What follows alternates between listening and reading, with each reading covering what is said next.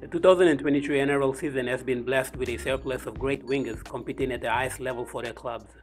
The level of athleticism, power, speed, and agility is at an all-time high, with wingers playing an important role in modern rugby league compared to other eras. In this video, I've put together my top 10 wingers currently playing in the NRL, and I believe they will all have a big year. At number 10, I got the Fijian flyer Sunia Turuva. Already scored 2 tries this season. He's averaging 184 running meters per game and has been huge for the Penrith Panthers in tough situations. He's capable of playing fullback too. At number 9, I got Josh Adokar. He was ranked higher in my top 5, but after his ankle injury, which will take him 8 weeks to recover and rules him out of Origin 1 selection, I placed him at 9 because other wingers mentioned in the top 10 will have better stats and rep honors ahead of him when he returns and starts playing quality footy. Unfortunate what happened to the Fox, and I wish him all the best in his recovery. At number 8 is Ronaldo Mulitalo. He has been on fire in 2023, scoring 6 tries in 6 appearances for the Sharks. He dropped a few places down my rankings after dropping a couple of kicks that allowed the New Zealand Warriors to come back and defeat them in round 5.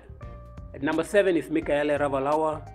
The big Fijian winger has been solid for the Dragons despite the horrible start to the season, scoring 4 tries and averaging 146 running meters per game. At number 6 is Brian Toho. I have no doubt he'll be a Blues winger in 2023 in Game 1 because he averages 218 running meters per game and has a tackle efficiency of 90%. He's solid in defense and a great finisher. At number 5 is Jermaine Isaako. I'm ranking him higher this season because he is the leading point scorer in the NRL. Scoring 8 tries, making 23 goals and averaging 173 running meters per game. He's been vital for the Dolphins' success in 2023. At number 4, I got Xavier Coates. Solid in both defense and attack.